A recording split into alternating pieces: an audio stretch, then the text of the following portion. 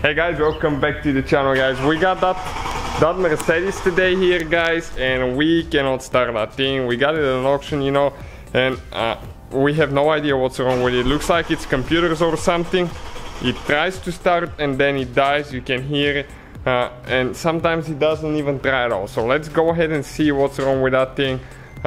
We're gonna check fuel and spark first. Okay, still doesn't start. So let's see what's the problem with it now.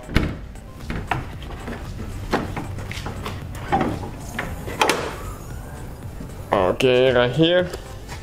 So what we're gonna shoot for first, spark plug guys. Make sure we get good spark, otherwise it will never start. So if you're not getting spark on any of the plugs, it's most likely crankshaft position sensor. Usually located towards the front, behind the pulley there on the crankshaft, or towards the back. This one is towards the back on the transmission housing there. So we're going to take the engine cover off and all that stuff now so we can access the spark plugs, and we're going to see if we're actually getting any spark on the cables before actually removing the spark plugs.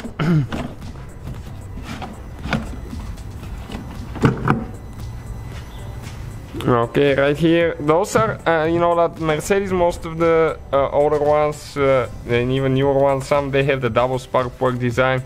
So we're going to pull one of them out, and we're first going to test the cables to make sure we're getting spark plug. You can test all of them and remove the spark plugs as well. We're just going to use another spark plug. We want to see if the cable works first.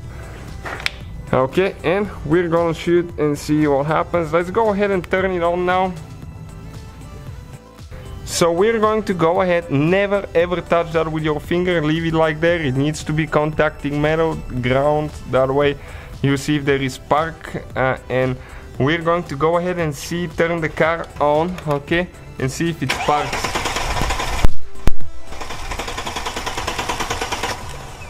And you can see it does. Okay, let me check one more time.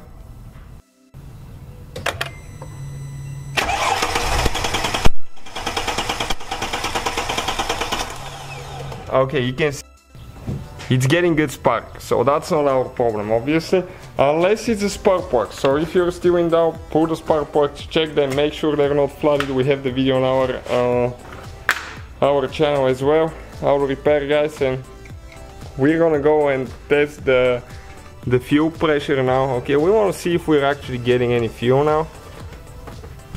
Okay, right here is the fuel rail. Usually you can find a place where you can test it, to test the pressure.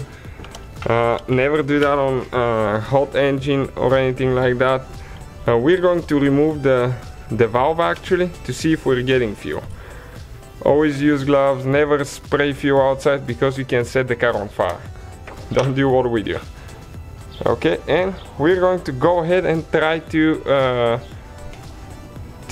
turn it on and see if the fuel pump works. Actually, we're going to get pressure here. So I'm gonna put just a plastic bottle here. Okay, and somebody's gonna turn the key on. Don't start the car, just turn it on.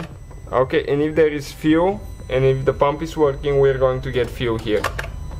Nothing. You can see nothing. So our problem most likely is fuel related. So what we're going to do now, we will actually install the needle here now. So we want to make sure that it doesn't spray fuel anywhere, everywhere, if for some reason it decides to deliver fuel to the engine. Okay, and what we're going to do now, something that probably you shouldn't unless you're really familiar with cars, is something that, yeah, stay with us to see what we're going to do. But let me check first let's check the computer first, see if we're getting any codes, if we're able to manually turn the fuel pump on and all that stuff. Okay, so I'm going to go to diagnostics here, control unit, and we will select the engine module, the computer right here. Let's see if we have any codes related to that. If we do, you'll be able to tell us what it is. So we need to make sure that the ignition switch is on. In our case, I think we left it off. Okay, it's on now. So it's connecting, and we'll be able to test the fuel pump to manually turn it on and off with this computer. Okay, this is Maxi guys right here, MS908P. So let's go ahead and establish communication again with the computer.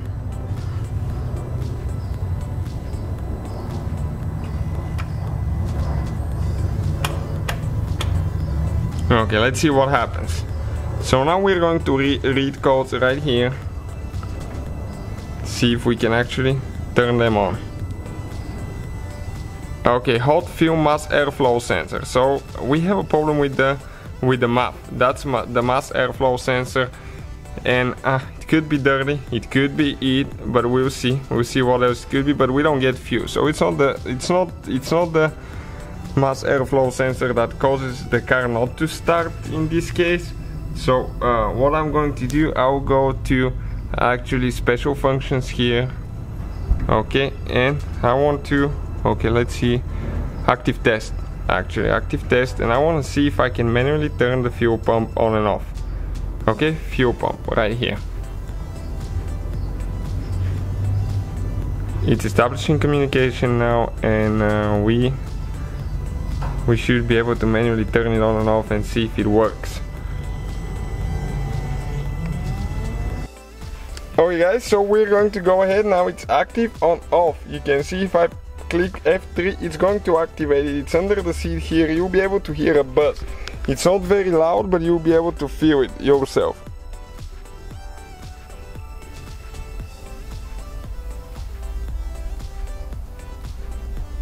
Okay, right now we activated it.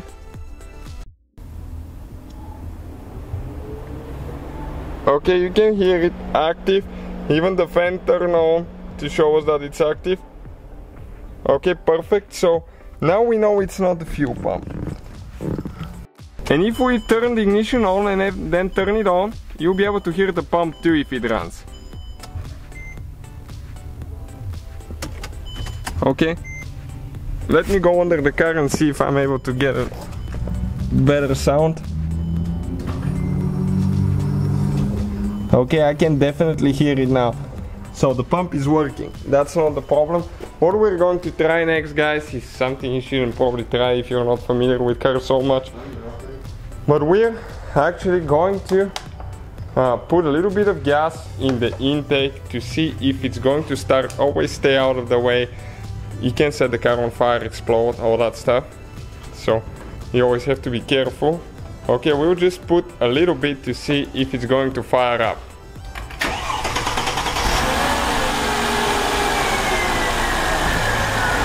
And it died because it ran out of gas. So now if we start it again, it will start. So our problem, guys, is a fuel filter most likely, because the fuel pump is running, but we're not getting fuel. It's either a regulator or a fuel filter, but all that is in the sender unit, under the seat, in the fuel tank actually. So that's how it is on this Mercedes. Some it's just a fuel filter, which is really easy to replace, but in our case we have to pull it out and replace the whole assembly. So that's how we diagnose that one today, guys. Thank you guys for watching. Please subscribe and see you next time.